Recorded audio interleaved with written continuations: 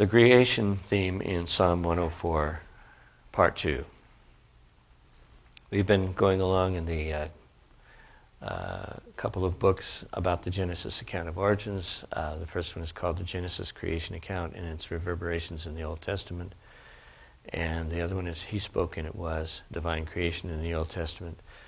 Joe Klingbeil edited both volumes, and the second is basically a popularized version of the first. There are the covers. And we've been looking at Chapter 5, the creation theme in Psalm 104, and we're finishing it up today. It's by Richard Davidson of Andrews University. And a few introductory comments which I made last week as well, but I think bear repeating. There are those who use Psalm 104 to correct the Genesis account. The psalm is allegedly earlier than the Genesis account, according to them, particularly Genesis 1. And I think that Davidson's article serves as a corrective to this line of reasoning. But Davidson aspires to be more than just a corrective, and so we're going to look at what he has to say, the second part, and then I'll give my reaction, and then you can give your reaction.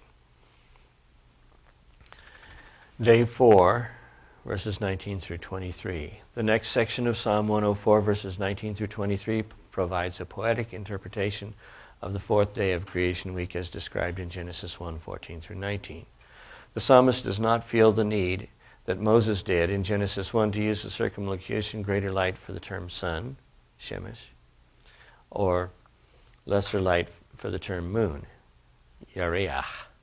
Apparently, he was not worried that he might be misunderstood to describe deities when he gave the actual names for the celestial bodies.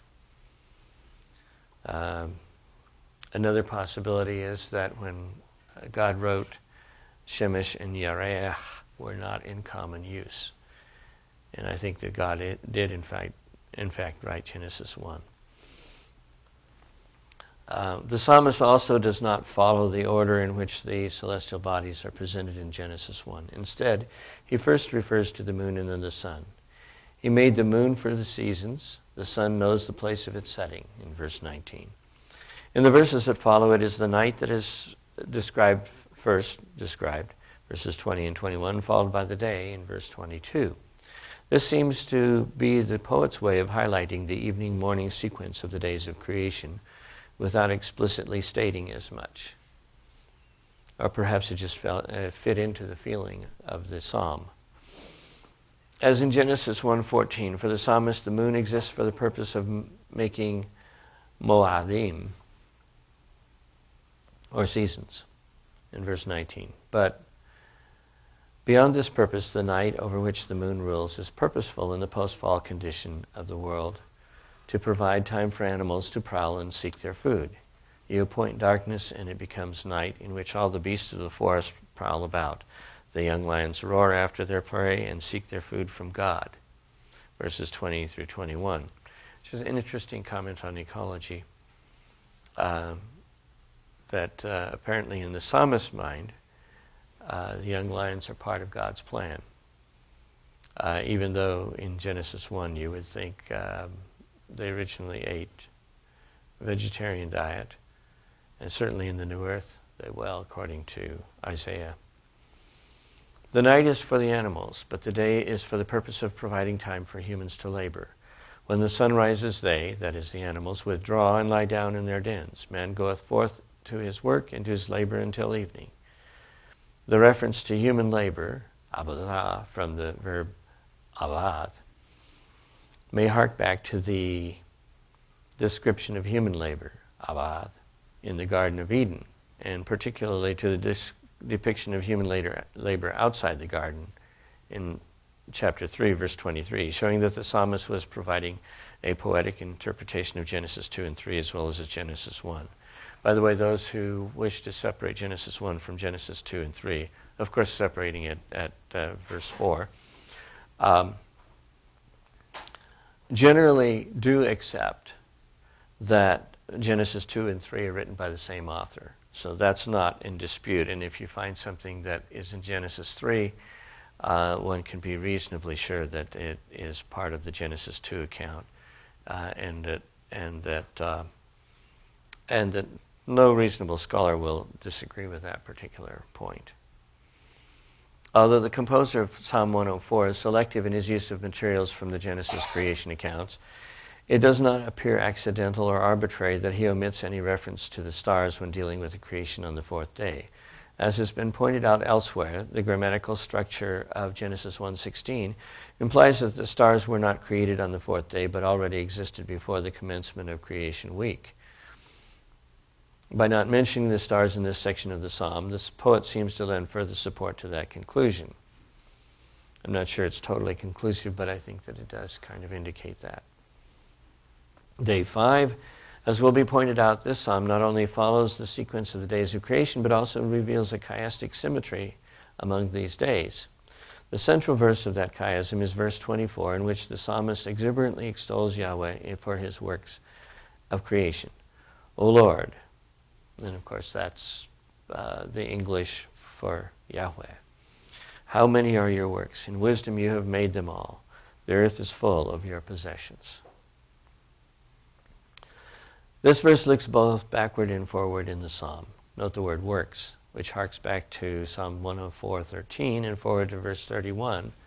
So works are used several times. And in a psalm, I think it's fair to take those kinds of clues as indications of at least the view of the author. And may be seen as a transition between day 4 and day 5. It links Yahweh's creation with wisdom. In a later inspired creation poem in Proverbs 8, which we will look at later, this wisdom will be set forth as a hypostasis for the divine Son of God, the pre-existent Christ, basically equivalent to the Logos, or as is translated commonly, the Word. The Hebrew expression kinyanyeka, translated by the New American Standard Bible and some other verbs as your possessions in the context of this psalm, should probably be rendered your creatures, that is, the ones created, or better, your creations, again, highlighting the dominant creation theme of the psalm. While verse 24 is a central verse in the psalm, pointing both backwards and forwards, at the same time it is language that may be linked specifically to day 5 of creation and beyond. As Dakan points out, up till now the animals are mentioned merely in connection with the creation of the earth as inhabitants, and the creation of the luminaries as their indications of daily life. Only from day 5 on are the animals concerned as created. Psalm 104 verses 24 through 26 focus on the 5th day of creation week in Genesis 1, during which God made the birds of the air and the inhabitants of the sea. The creation of the birds is not explicitly mentioned in this section, perhaps because they've already been referred to twice in connection with the description of the purpose of vegetation on the 3rd day. However, there is probably a subtle allusion to the birds in the intertextual echo between the rare Hebrew term kinyan, possessions, creature, or creation, which we just ran into, in verse 24, and his similar sounding rare Hebrew term kanan, which is to make a nest, in verse 17. And that's superscript 62. This echoing allows the psalmist in verse 24 by means of the alliteration to refer to the idea the former word conveys. This is common practice in Hebrew poetry. Without actually mentioning the birds in verse 24, the psalmist is able to allude to them in their building of nests by means of the alliterative echo between verse 17 and verse 24. The main emphasis of this section is upon the creatures of the sea. Verse 25 provides an overview. There is the sea, great and broad, in which are swarms without number, animals both small and great. The poetic representation in this verse is short, but paucity of poetic lines is offset by their length. Verse 25 constitutes the longest metrical line of the psalm, the only one that may be scanned with the unusually long metrical count of 4-4-3. Along with the fish comes a somewhat surprising mention of ships, human-made vessels, in contrast with the works of God. There the ships move along, obviously not made by God, made by humans. However, the mention of ships is not so surprising when one realizes that the focus of this section is upon the things that move along there, Sham, repeated in verses 25 and 26, that is, in the sea. The psalmist, describing the ongoing benefits of Creation Week, does not hesitate to fill in the picture of the teeming life in the sea by noting the movement of the ships. We'll come back to that point later.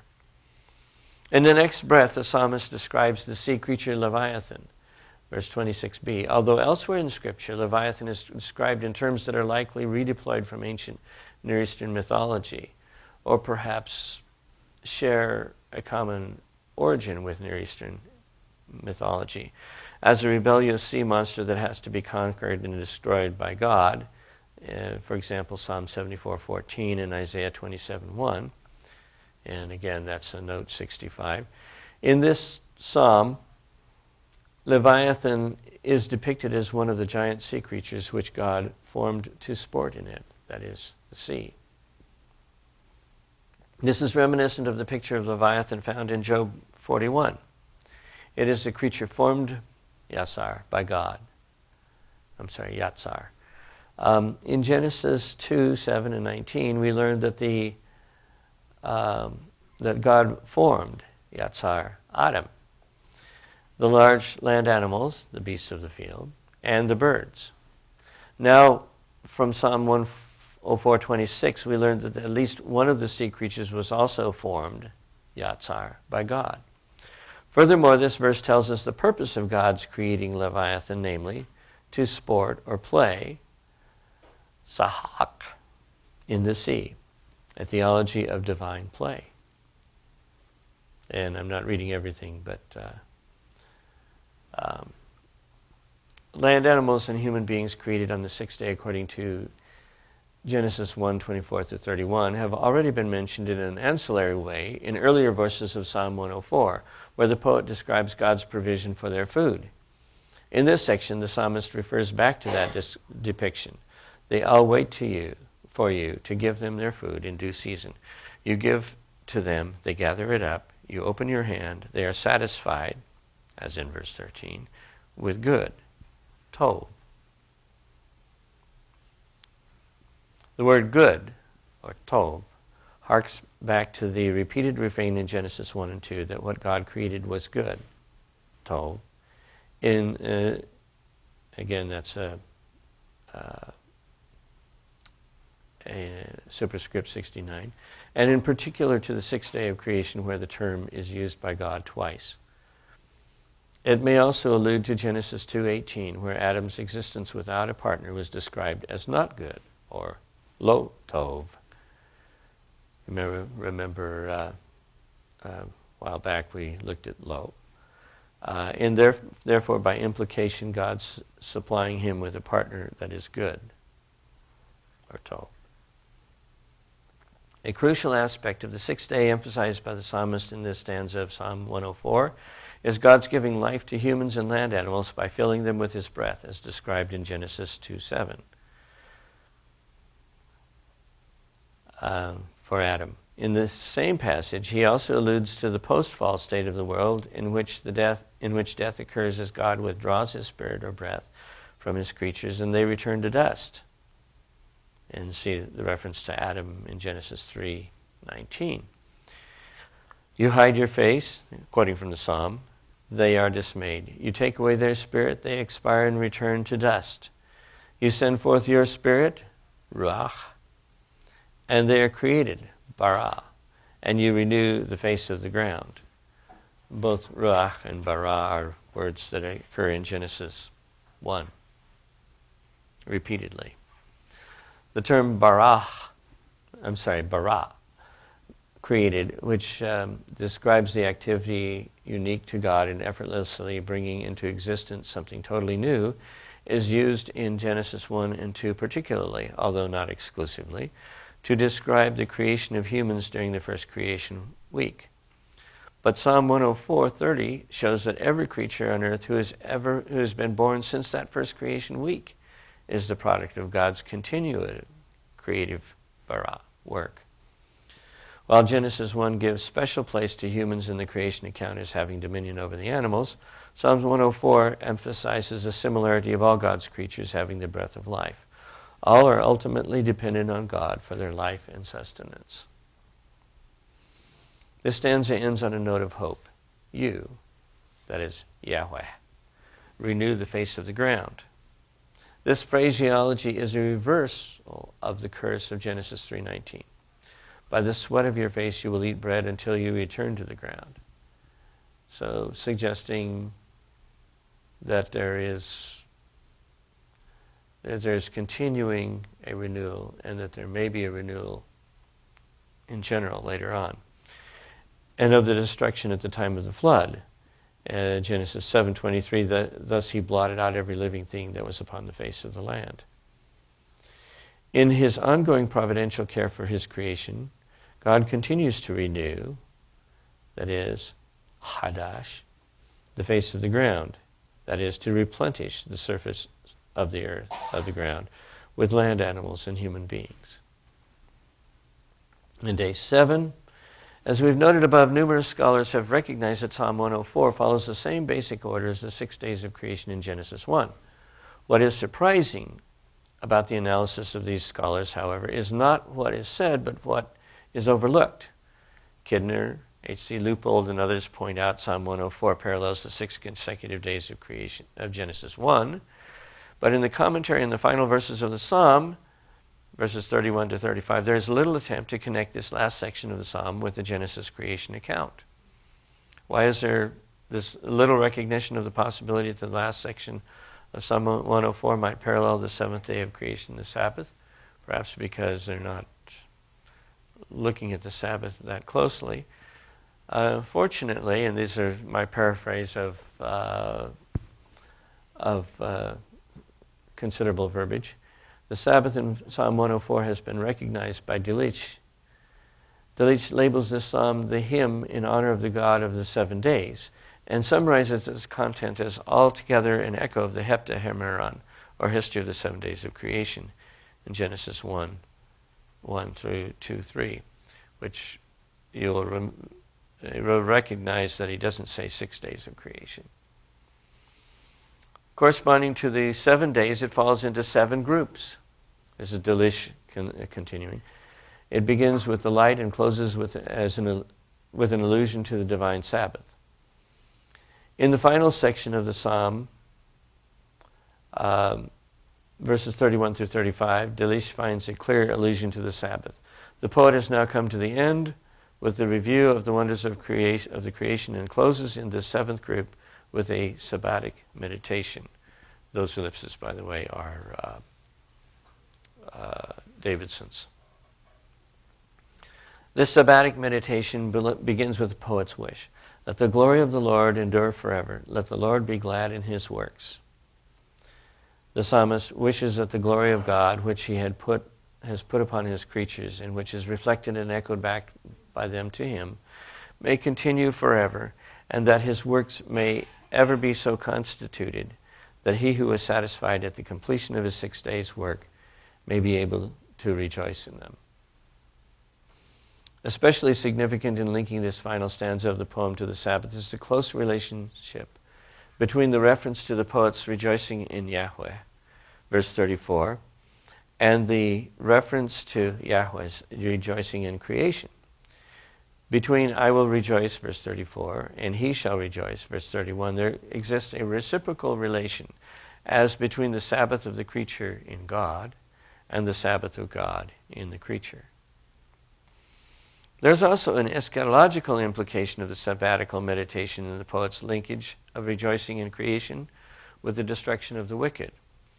When the psalmist wishes that God may have joy in his works of creation and seeks on his part to please God and to have his joy in God, he is also warranted in wishing that those who take pleasure in wickedness, and instead of giving God joy to excite his wrath, may be removed from the earth, for they are contrary to the purpose of the good creation of God. They imperil its continuance and mar the joy of his creatures. The link between the final stanza of Psalm 104 and the Sabbath of Genesis 2 through 4 It is finally receiving some attention in more recent scholarship. For example, without explicitly mentioning the Sabbath, Virgil Howard states, the psalm empowers poet and hearer to imitate God by taking time to enjoy the creation. Such moments of resting in the creation are crucial not only for the human recreation, but also for the survival of the world itself, for it can entice one out of the mode of using and into the mode of revering. Dieter Schneider remarks concerning the concluding prayer of the psalm, just like God is experiencing the Sabbath joy over his creation, so the prayer will rejoice in Yahweh. Two Seventh-day Adventist scholars have called special attention to the Sabbath allusion in Psalm 104, 31 through 35. In his doctoral dissertation, Ducan points out that the thematic and terminological parallels between Genesis 1 through 2, 4a, and Psalm 104, as cited above. With regard to the relationship between the seventh day of creation week and Psalm 104, 31 through 32, he notes the thematic correspondence of the glory of God in creation and the allusions to the revelation on Sinai in verse 32, and then draws the implication, this reference to Sinai in direct association with the very concern of creation points to the Sabbath. You'll see that connection in a little bit. Ducan also points to the fact that both the introduction and conclusion of Psalm 104, verses 1 and 33, and nowhere else in the Psalm, bring together the two names of God in Genesis 1 and 2. Elohim, used alone only in Genesis 1 and 2 to 2, 4, and together with the Tetragrammaton in Genesis 2, 4b to 25, and Yahweh, used with Elohim in Genesis 2, 4b through 25, which may imply the poet's recognition of the unity and complementarity of the two accounts of creation in Genesis 1 and 2.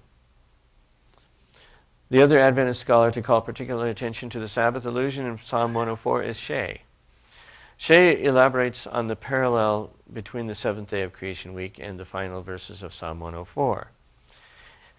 In Genesis, the account of creation week goes on to describe the seventh day. The psalm has something similar. On the Sabbath, we recognize that God is our creator.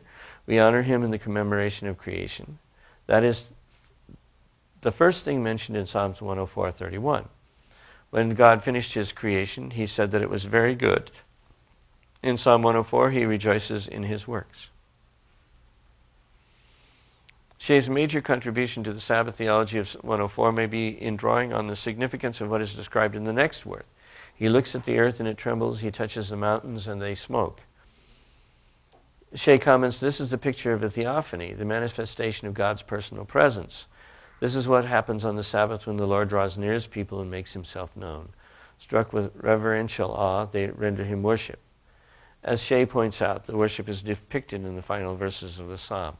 I'll just comment here to notice that that's what happened at Sinai when the Ten Commandments were being given. Human beings bring worship and honor and glory and praise to God. This is not a one-time occurrence. The psalmist promises to carry on this activity as long as life lasts. The praise of the Lord are on the lips of the psalmist continually. Silence is another part of worship. Verse 34, the psalmist asks that silent meditation upon the Lord may be pleasing to God. Finally, this reflection upon worship ends with rejoicing in verse 35. There appears to be sufficient evidence to conclude with a high degree of probability that Psalm 104 not only refers to the first 6 days of creation week, but also, in its final stanza, alludes to the seventh-day Sabbath of Genesis 2, 1 through 4a. Significant insights into Sabbath theology and praxis emerged from Psalm 104, 31 to 35, including themes of God's glorification and rejoicing in his created works. The theophanic presence of God, leading to reverential awe and exuberant singing and praise and worship of God, meditation upon and joy in the Lord, and the wish prayer for an eschatological end of the wicked who refuse praise. I'm sure that should be refuse to praise God, although that's the original, at least the electronic version. The chiastic symmetry among the days of creation. The inspired composer of Psalm 104 not only structures its composition in the sequence of the days of creation, but also sets forth a symmetrical arrangement among these days. The chiastic structure of Psalm 104, as it has emerged from my study of the psalm, may be schematically diagrammed like this. The first part starts with, bless the Lord, O my soul, the inclusio, and then day 1, and then day 2, and then day 3, and then day 4, and by the day 4 you have kind of the middle, and that's an exaltation, and then day 5 matches day 3, and day 6 matches day 2, and day 7 matches day 1 in the psalm, and then finally we have the inclusio with kind of the final word is hallelujah, praise the Lord.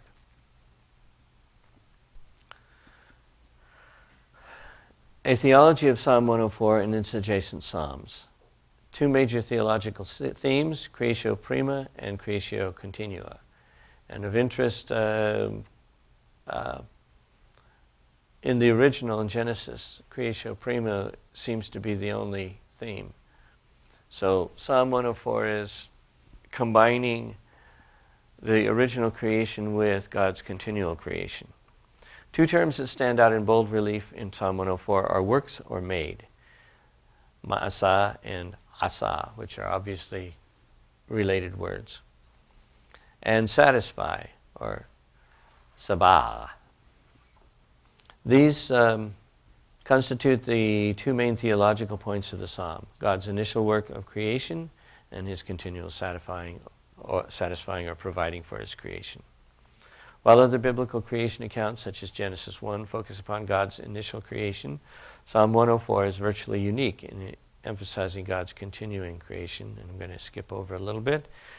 Historicity and literality of the Genesis creation narratives. After affirming the theological importance of Psalm 104 as a creation text, Miller joins others who have argued that, since the psalm is written in poetry, its report of creation, or that of Genesis 1 through 2, either is not to be interpreted literally, as really having happened as described.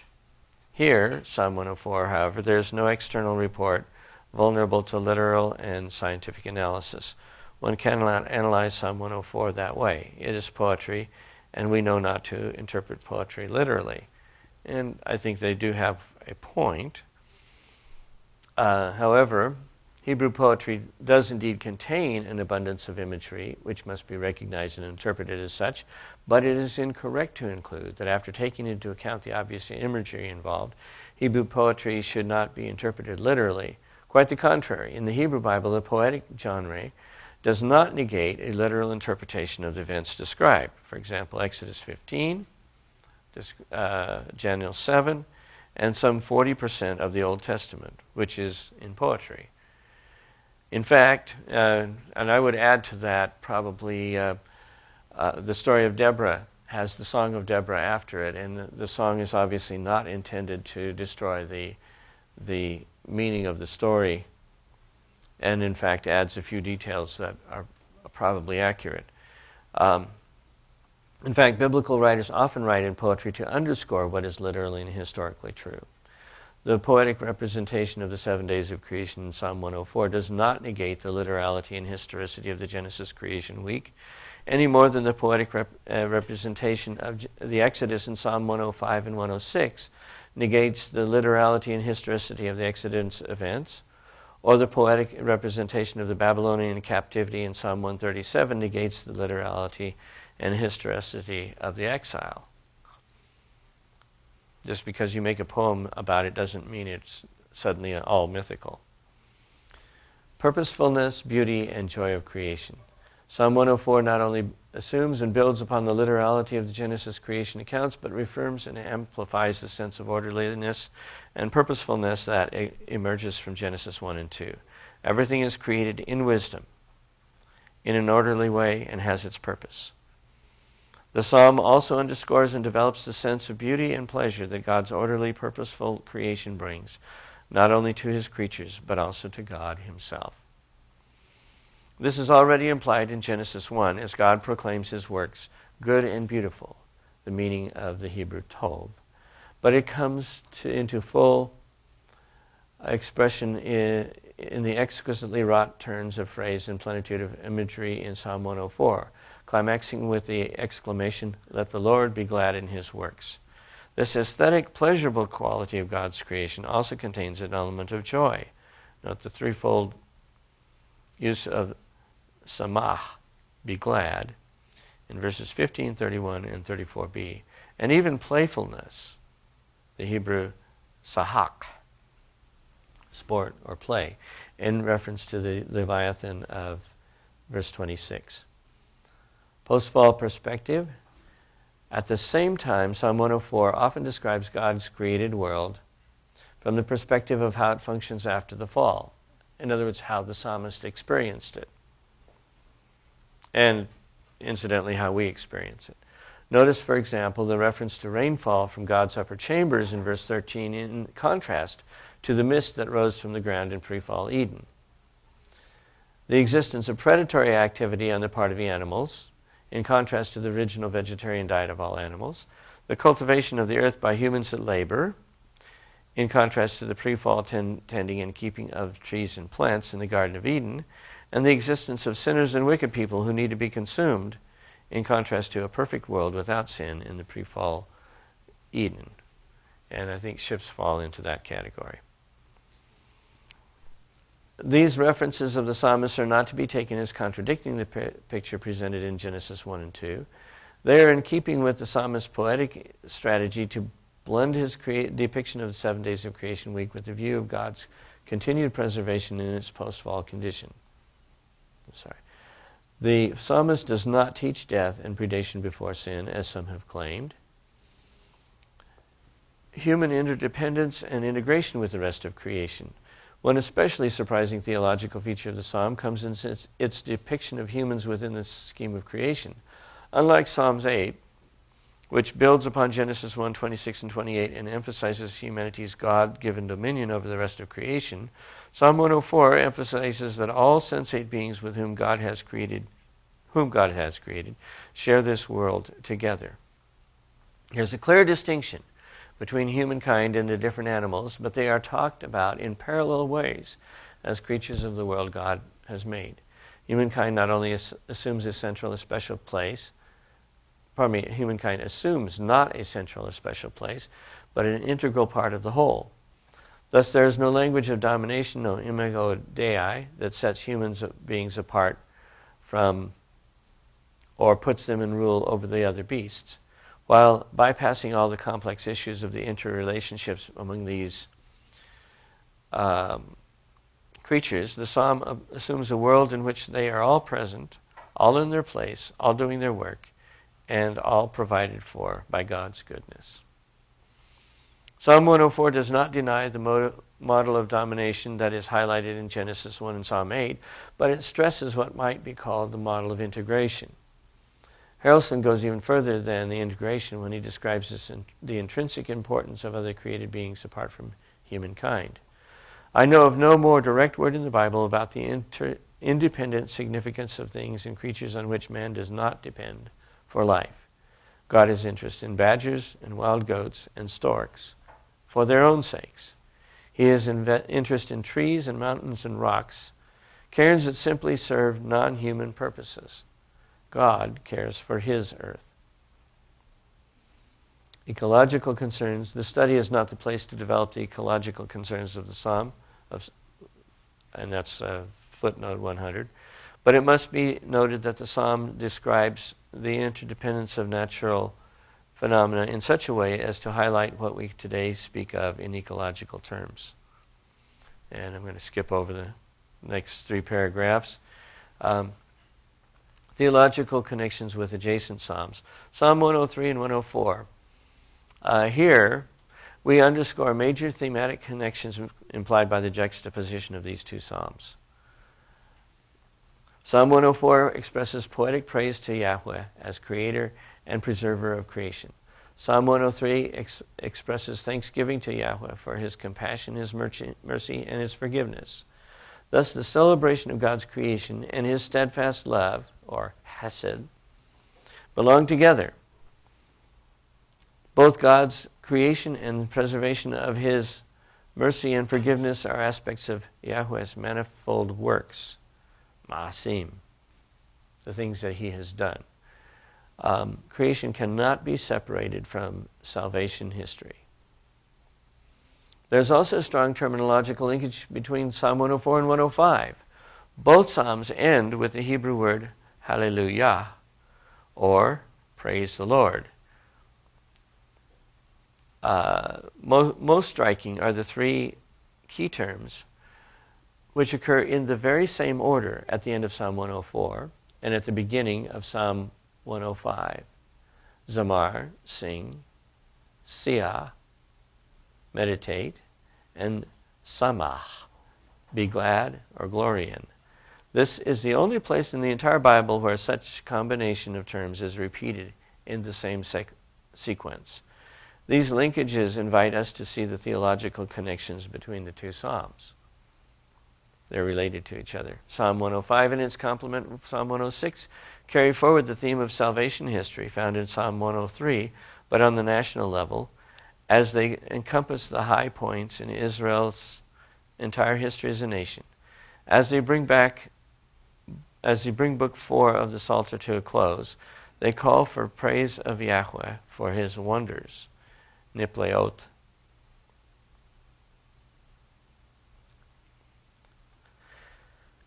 The creation of Psalm 104 is enfolded in the bosom of salvation history that surrounds it in Psalm 103 and Psalm 105 to 106. So both creation and salvation or judgment are revelations of the same wonderful, gracious, good God. Salvation in this particular case in context is salvation from Egypt, but in a higher sense, salvation from sin as well. Both creation and salvation or judgment are revelations of the same wonderful, gracious, good God. Both call forth spontaneous praise from the worshiper. Bless the Lord, O my soul. Hallelujah. This call to praise may be viewed as one of the main purposes, if not the primary one, of all these Psalms. Synthesis and conclusion. In conclusion, it may be helpful to synthesize significant details of Psalm 104 that reaffirm, amplify, or further contribute to questions of origin set forth in Genesis 1 and 2, which we have summarized under the four headings suggested by Genesis 1:1. The when, in the beginning; the who, created, God; the how, created; and the what, the heavens and the earth. Plus a fifth category, underscored uniquely in Psalm 104 as the why of creation. The when of creation. Under the question of when, Psalm 104 affirms that the absolute beginning of creation is a direct act of God, in parallel with the interpretation of Genesis 1:1 as an independent clause. The psalm explicitly indicates, for example, that the tehom, the deep, which is described in connection with the unformed, unfilled condition of the earth in Genesis 1:2, is created by God. You covered it, that is, the earth, with the deep, as with a garment. Psalm 104 also assumes the seven-day creation week, as the entire psalm systematically moves through the activities of each day as described in Genesis 1, including the Sabbath on the seventh day. As argued above, this creation week is assumed to be literal, even though the interpretation of Genesis 1 and 2 is given in poetic form. That is, in Psalm 104 it is. The evening and morning rhythm of each day also seems to be implied by reference to the creation of the moon before the sun and the night before the day. Verses 5 through 9 of Psalm 104 seem to lend support to a two-stage creation for the raw materials of this earth, land and water. The first stage, before the beginning of creation week, during which time the foundations of the earth were laid. Mountains were formed and all was covered by the watery deep. And the second stage, on the third day of creation week, during which time mountains rose and valleys sank, allowing dry land to appear from amid the receding deep, forming earth and seas. As with Genesis 1, Psalm 104 places the appointment of the sun and moon for seasons in the midst of creation week, not at the beginning, and clarifies what is not explained in Genesis about the source of the light before day 4, namely the light with which God clothed himself. And And I think that should read, although it doesn't, Psalm 104, 1b and 2a. The lack of reference to the stars in verse 19 through 23, which describe the celestial luminaries, may imply what is suggested also in Genesis 1, that the stars were not created during the creation week, but were already in existence before that time. By blending into a seamless whole the account of creation week with the present conditions of the earth after the fall, moving effortlessly and almost unnoticeably from the time of origins to the present, the psalmist may be implying relative temporal continuity between the past and present. That is, a relatively recent and not a remote creation. I find no implication, however, of a process of theistic evolution linking past and present. There's an eschatological perspective within the when of creation. Psalm 104:5 gives the promise that the earth and its foundations will not totter forever and ever. There's assurance that this planet will never cease to exist. Furthermore, from a post-flood perspective, the psalmist indicates that the waters which once covered the earth but were assigned their boundaries will not return to cover the earth. Verse 30 seems to point beyond the present life-death cycle to the future. You send forth your spirit, they are created, and you renew the face of the ground. As Deisler correctly observes, God's final ordering word does not apply to death, but to life. The final verse, verse 30, corroborates the future-oriented view, which points to the renewal of the present, while the old is not destroyed, but transformed. The language of verses 24 through 30 may actually imply the eschatological resurrection of marine and terrestrial creatures. If marine creatures are resurrected, then you can be confident your dog will come back too. With regard to Genesis 1:1, it has been suggested that the term Bereshit in the beginning was deliberately chosen by Moses to rhyme with Be'aharit in the last days in Genesis 49:1, Numbers 24:14, and Deuteronomy 31:29 in order to illustrate the eschatological perspective of the Torah from the very first verse. Personally, I would rather rephrase that the other three were perhaps chosen to rhyme with Bereshit. But I guess that's one's perspective. In similar fashion, the psalmist in Psalm 104 depicts a perfect world created by God and ends his poetic meditation with a wisp prayer, "Let sinners be consumed from the earth and let the wicked be no more." He looks forward to the day when all who have marred the perfect creation will be gone and the earth can once again fully reflect God's original intention in his creation. The who of creation, as to the who of creation, the psalmist reaffirms that God the Creator is both Elohim of Genesis 1 and Yahweh, Elohim of Genesis 2 and 3. See the use of both names for God in verses 1, 24, 31, and 45. For the psalmist, both Genesis creation accounts belong together and are part and parcel of the same narrative. The Creator is both the all-powerful, transcendent one, the meaning of Elohim, and the personal, immanent covenant God, the implications of the name Yahweh. As in Genesis 1 through 3, the God of creation is presented in the psalm as one of moral goodness, full of tender care for the creatures he has made, in contrast to the deities of nations surrounding Israel, who are often depicted as cruel and capricious. Yahweh is presented as the one God, besides whom there is none other. But at the same time, there is mention of Yahweh's Spirit being sent forth, perhaps as an intimation of more than one person of the Godhead. A little stretch, but it could fit. The how of creation, regarding the how of creation, Psalm 104 reaffirms the statements of Genesis 1 and 2 that God creates, bara, a term which describes exclusively God's action and refers to effortlessly producing something totally new, in contrast to the common ancient Near Eastern views of creation by sexual procreation or by a struggle with the forces of chaos. The psalm also uses other words for creation found in Genesis 1 and 2, asa, to make, plus the related noun ma'aseh, works, which is not found in Genesis 1 and 2. Yatsar, to form, like a potter, Psalm 104:26, used in God's forming the sea creature Leviathan, whereas in Genesis it only refers to the first human and to the larger land animals, and nata, to plant, of the cedars of Lebanon. Compare Genesis 2:8 and God's planting of the garden.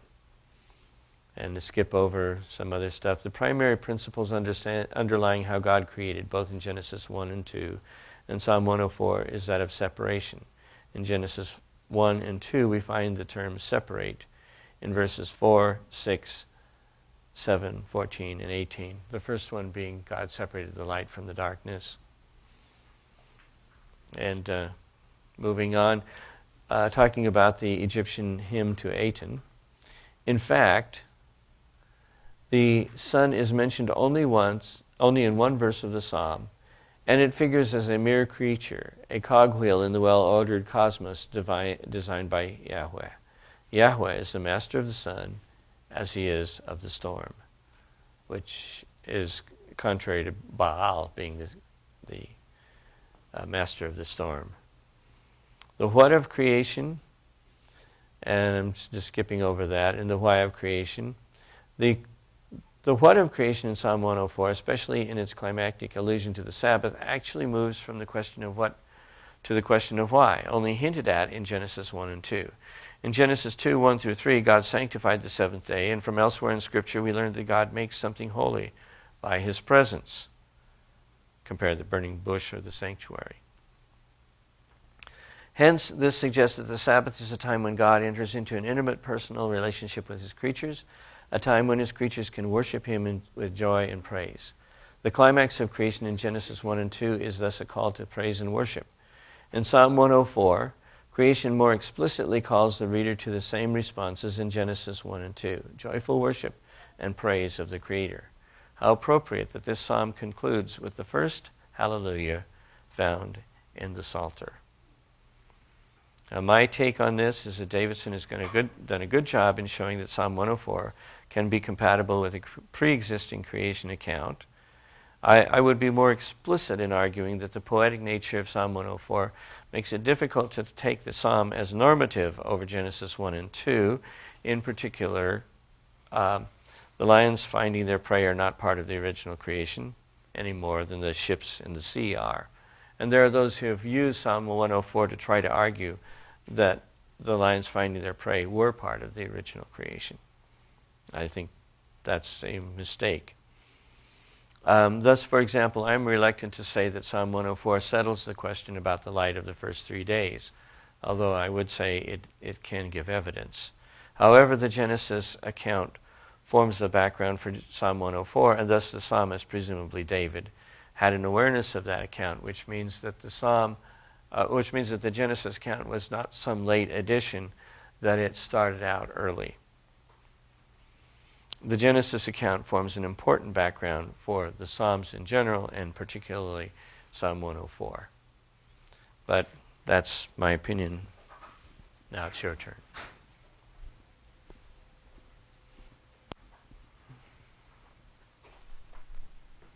We have a comment back in the back there.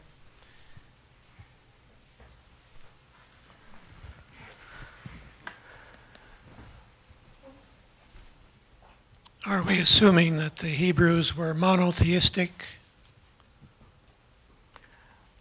I think that that one can assume at least that they were henotheistic, and probably it's a reasonable assumption that they were monotheistic at this time. As I hear this, it sounds like God did everything, but in the New Testament it implicitly implies all the action to Jesus. And the Holy Spirit doesn't seem to, except for hovering, doesn't seem to do anything. That's they didn't have a Trinitarian concept. No, I don't think they had an explicit Trinitarian concept, and I think it would be hard to have one if you haven't seen the life of Jesus. God is God. God will be a man someday. God is also spirit, but you do have kind of the Spirit of God being something special. And as we will see in another chapter of the book, the wisdom literature, in particular Proverbs chapter 8, has a long section about how wisdom was with God in the beginning with his works of creation. And again, the Gospel of John seems to take that theme straight over into the Greek, where it talks about the Logos that was with God and was God.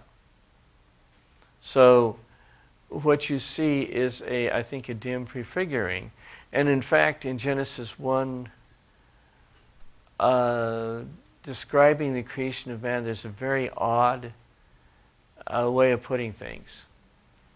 And it says, God said, let us make man in our image, after our likeness.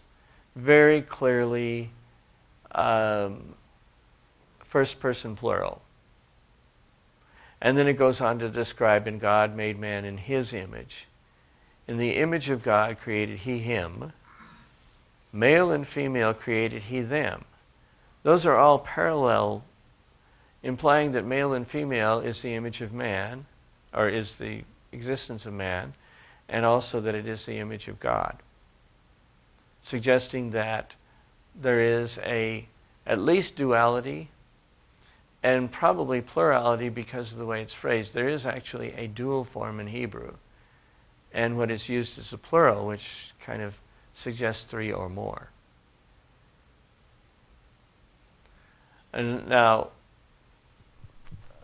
it is not so obviously there that it can't be kind of overlooked as a poetic way of expressing things, or plural of majesty or something like that. And the Jews who read this all the time, generally speaking, don't come to the conclusion that this is an indication of plurality within the Godhead. There is a text, I think in Galatians, they use the Greek word boule as counsel, where it seems that the Godhead was given in a way to enhance our understanding. In other words, Jesus being the Son of God, the Holy Spirit being an entirely different person with different activities. Yeah. But to get back to it, in a text that was used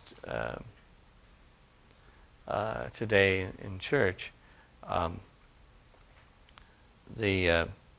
there's the famous Shema.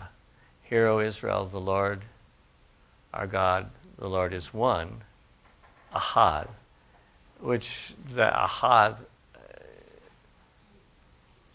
can look at a unity that is not necessarily not individualized, but a unity that is that can be of different different entities united in one purpose. And that echoes the prayer of Jesus when he asked for us to be united with him as he is with God. You may remember that in John 17. Again, it's not so obvious that it couldn't be denied, but there are hints there that suggest that possibility. We have a comment over here.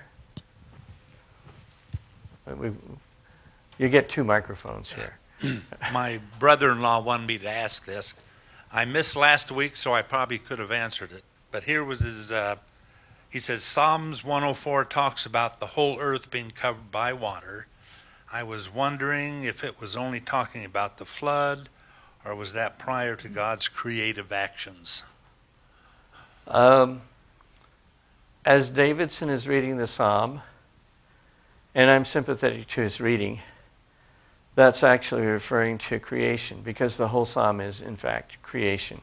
And that what was happening was the flood was God temporarily erasing the whole thing. And by the way, it would lend some credence to the idea that when you're reading never cover the earth again, there might be some dispensations where, or a dispensation at least, where that could happen. So, and that means that if you're going to do that with Psalm 104, at least with the poetic passages, and maybe even with the prose, you need to be careful about leaning too hard on those kinds of things.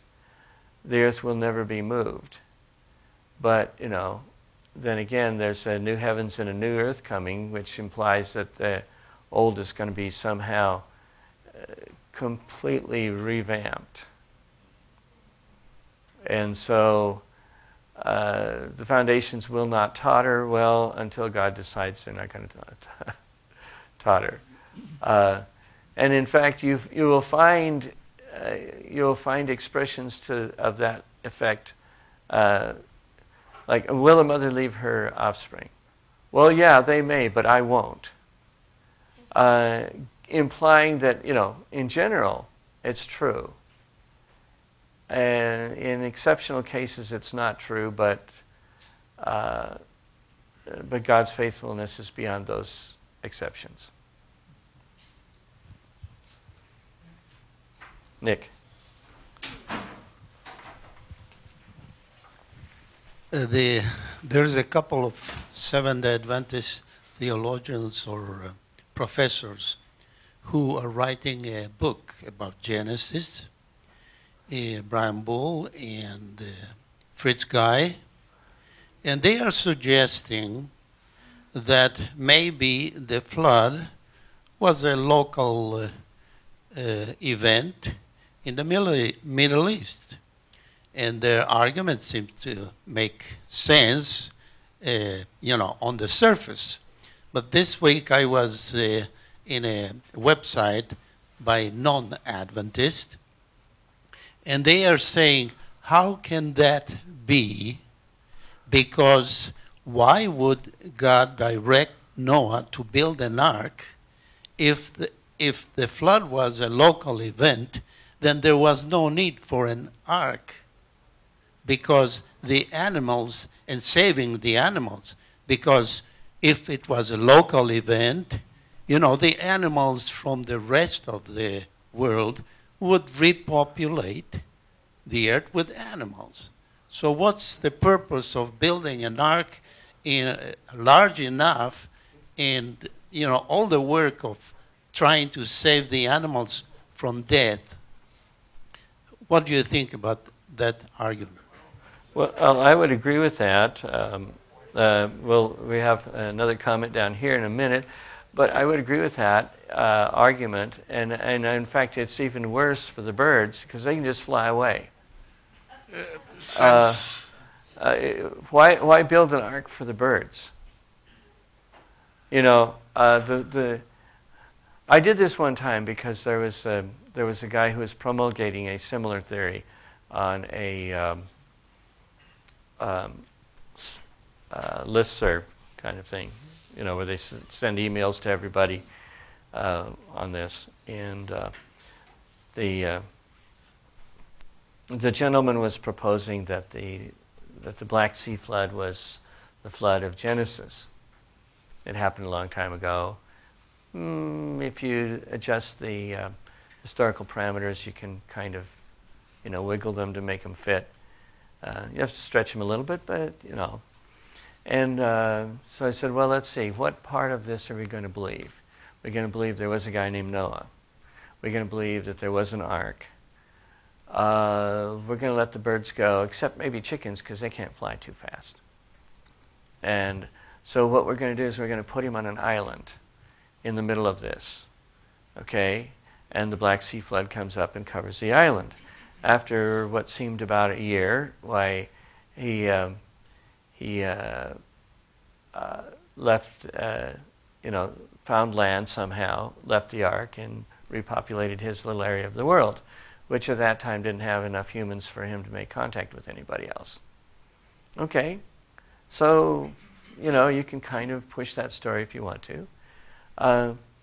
Well, then what you should say is that you should look for an island that had a human population on it, and that, or a submerged island, I should say, right?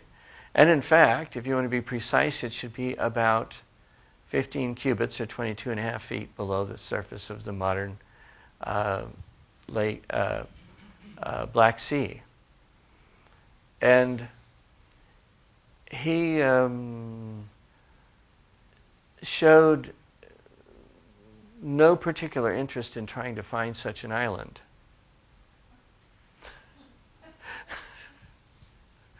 In fact, he took it as a little offensive to push the story hard enough to look for that kind of an island. What you're seeing is people trying to shoehorn the flood into the world as science has taught them to view the world. And you're right. You can get some pieces to fit, but in order to do it, in order to fit that square peg into a round hole, you have to kind of chop off some corners.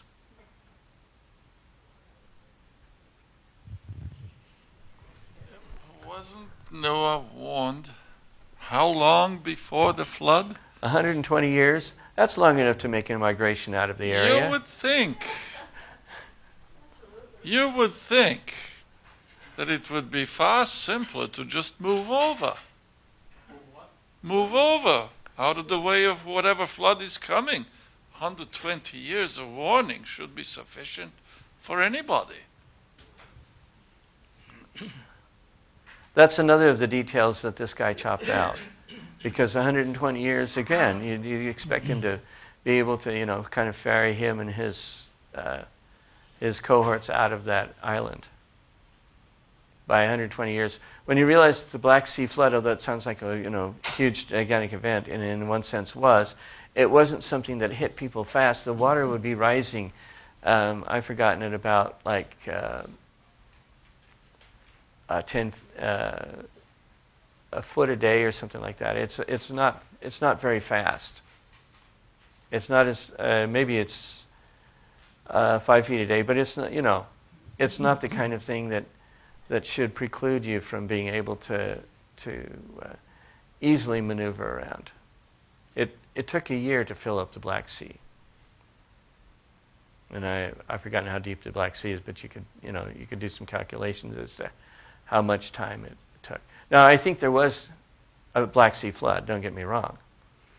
And in fact, there's some evidence that the channel was cut considerably deeper and that there's a spillway effect when the Black Sea flooded. And in fact, the same is true probably for the Mediterranean. The Mediterranean started out dry and water from the Atlantic came in. There have been some major floods, and one of the things that's interesting is we're discovering floods all over now that we know that we should be looking for them. There are places in the English Channel where they've done sonar of the bottom, and you can see features that are highly reminiscent of the features that are found currently in the state of Washington where the Brett's flood took over. And so the cut between Dover and Calais was actually catastrophic. The North Sea being filled up, probably dammed partly by ice, and possibly dammed partly by soft chalk sediment, having suddenly spilled over its banks and cut stuff in the English Channel. Maybe one of these days I'll bring that evidence here and you can look at it. But floods are all over the place. But trying to make the Black Sea flood into Noah's flood, you really have to do a lot of shaving of the account in order to make it fit.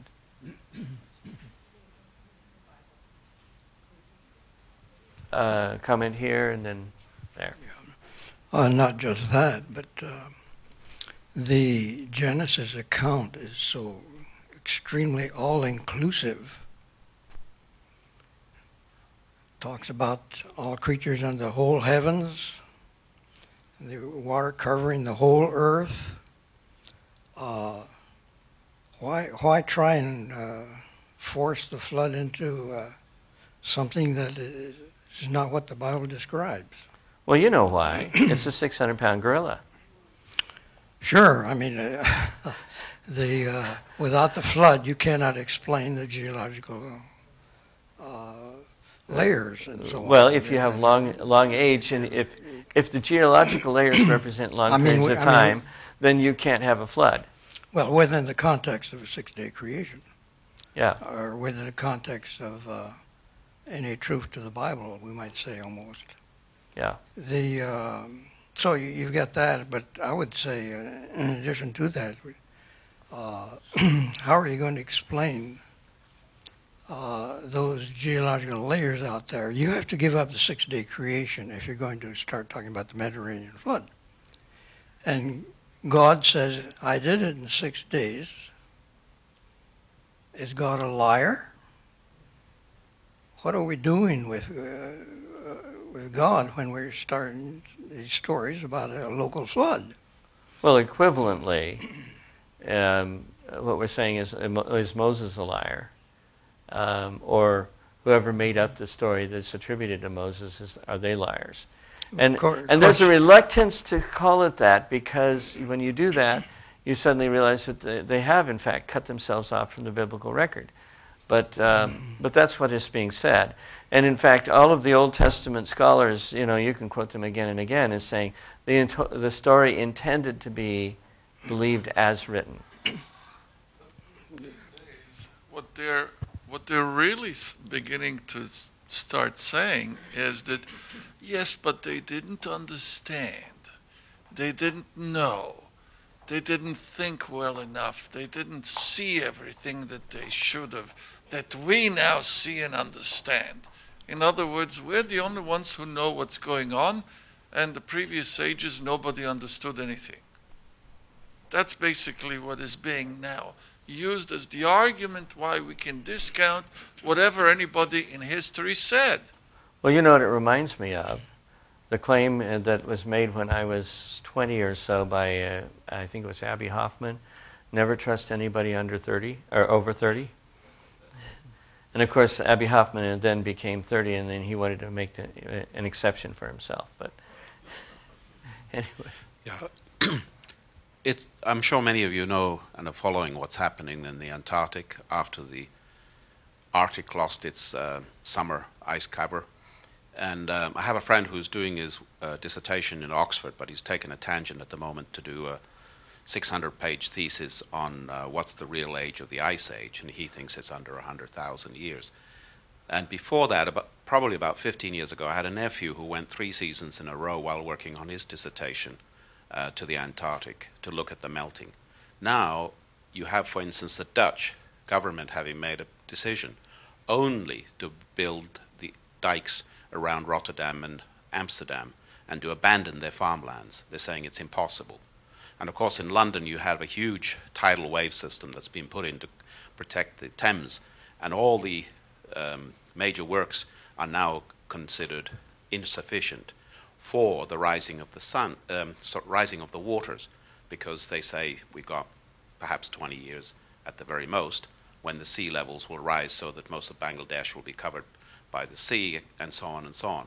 So now we have here in Psalm 104 supposedly the oldest, and I don't believe it is, but supposedly the oldest story of creation, and in there is contained the promises that the sea will not cover the earth. And then we say, well, how does the actual story of Noah fit into this? Do the promises of God only come into effect not to destroy the earth by the sea after the flood, only because we see the rainbow? Or are even those only pertinent to some islands? In other words, should we realistically start expecting that the earth may indeed be major portions covered by the sea? I'm wondering if there's any clarity in this. Do we really know that Psalm 104 promises are only post-flood? Because if they're pre-flood, if they're built into the creation story, then the flood story tells us we better be building a Noah's Ark again. Well, I don't think so, and I'll tell you why. We may wind up having to abandon certain low-lying areas because the sea rises up enough. I'm not sure we're at that point yet, and I think the Dutch government may be trying to get ahead of the curve and maybe mistaking where the curve is going. But in any case, let's supposing that the sea rose by 200 feet, so we'll be catastrophic about it. A large share of the Floridian Peninsula will disappear. Even Amsterdam and Rotterdam wouldn't be able to be protected by dikes. I mean, 200-foot dikes is really dicey. There would be a large number of places where one would lose fairly large cities, because cities tend to be many of the major cities. I mean, not Denver and places like that, but many of the major cities tend to be on the coastline. But what would happen is people would just move 200 feet up and build the cities all over again. I mean, that's what happened. There are sunken cities now where the sea has risen over them. That kind of process. But such may be because the ground dropped, like you have the huge rift valley from, the Dead Sea all the way through the Serengeti and further down south. I mean, that's a phenomenal drop that has occurred. And when you stand, for instance, in Ethiopia over the cliff of it, your knees buckle because the drop is so dramatic. So there has been a huge, and I would imagine many of those cities, that's what happened to them. Now, I mean, where I live myself at the moment, half the season, the ground is still rising just under a centimeter a year. But we can actually dig into our garden and find man-made evidence, yet we are 2 miles from the sea at the moment. Now, if the sea rises only like 8 meters, we're completely covered by water. We have nothing to recover. And when we push in, what have you got? You've got 4 or 5 million people all crowding in what would be supposedly a new potential area of coastline. I mean, yeah. Well, I mean, and people are not always forward-thinking, and I can't tell you how many people live, for example, in the Mississippi floodplain. Sure. Because it's fertile ground. Yep. It's right next to the Mississippi where you can, have your barges pick up your goods and take them up the river, down the river. Yeah. But I would imagine that we better be warning our evangelists not to start preaching too much about the rainbow. Because relatively speaking to the majority of the population in the world who live near the sea, they are all in danger unless we are convinced that God really meant there would be no major significant destruction of human habitations. And I don't know that we really have clear theology on that. Well, I don't know that we should have clear theology on that. I think that God doesn't always promise everything that we'd like to think we do. There are, for example, there are many people who cling to the promise, and I think it's an important one in general, that if you train up the child in the way he should go, whatever that means, and we've gone over that in some detail, that when he's old he will not depart from it. But if you took that absolutely literally, what it means is that if you do the right parenting job, your kids will never become non-Christians, they'll never become non-Adventists, they will never turn away from God. And that is just too much of a burden to put on parents, because, and sometimes we say, well, when he's old, does not depart from it, but maybe in middle age he will. Yeah, but I mean, you can get away with that. He may not live to be old, Sure. So, But you can partially cover that because God himself lost his first grandson as a murderer. Yeah. In other words, Adam failed, but Cain became a murderer. So, parents should take it that, it doesn't always work out even for the super God Father.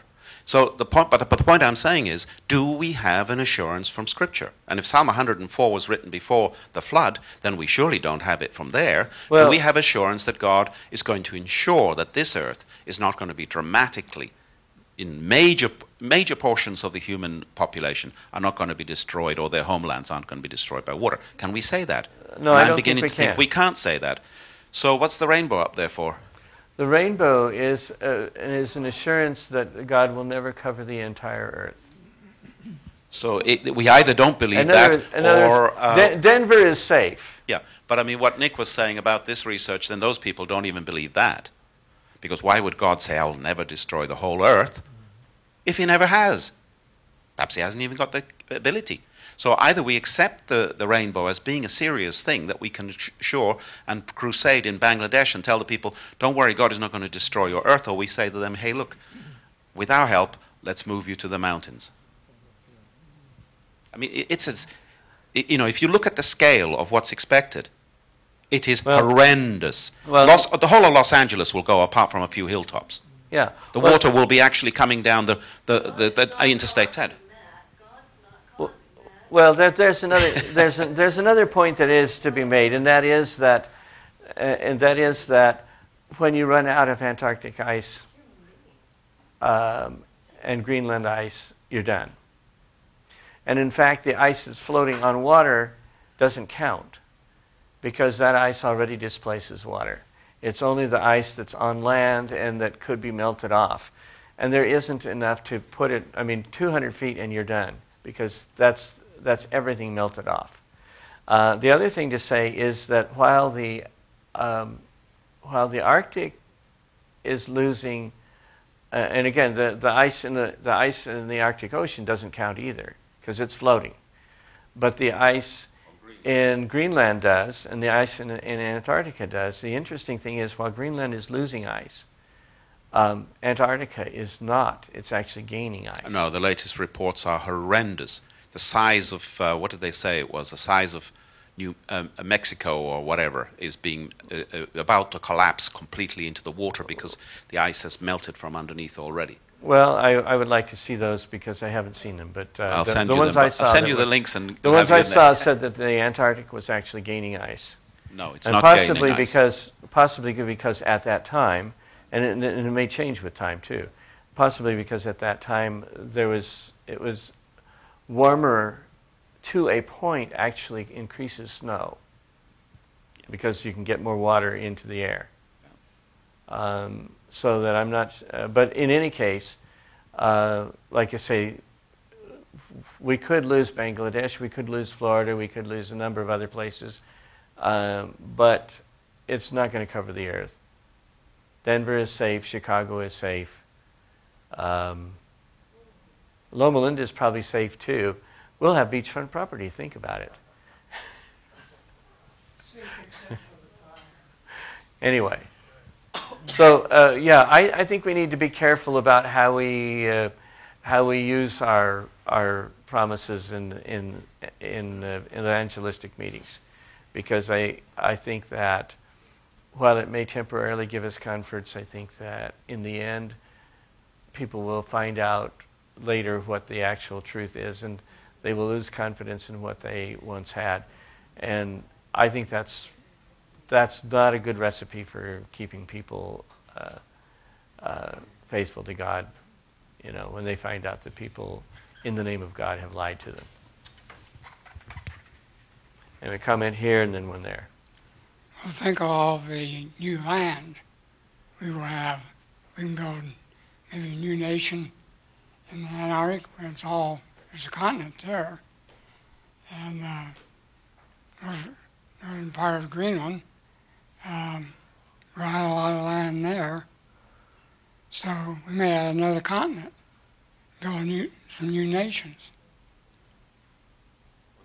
If Greenland melts off, then you can grow stuff on Greenland too. That's true. Yeah.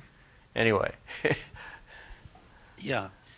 Obama, in a recent comment, suggested that climate change is a great, much greater threat than ISIS.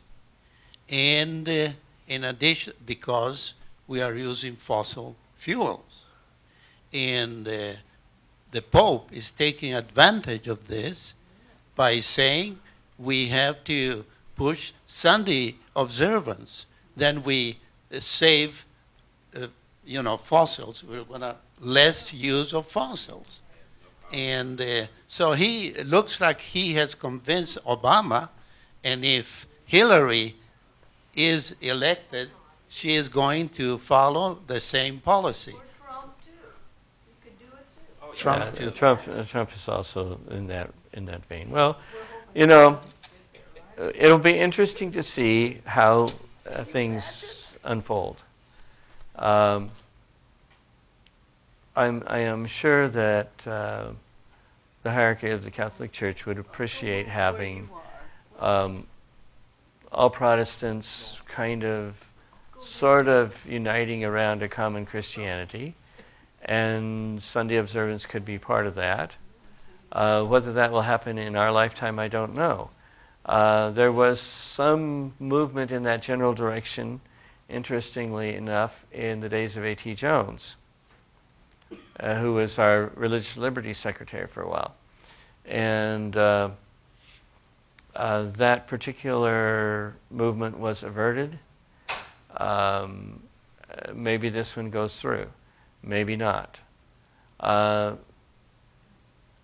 I think that we don't really understand all of the ways in which the final events could unfold, and we may be surprised at how rapid they are. And my best example of that would be how fast communism in Eastern Europe and even in the Soviet Union, which looked like it was going to be there forever, disappeared in about 8 weeks in the first case and about 2 years later in the second. If God wants something to happen, it will happen, and it can happen very fast.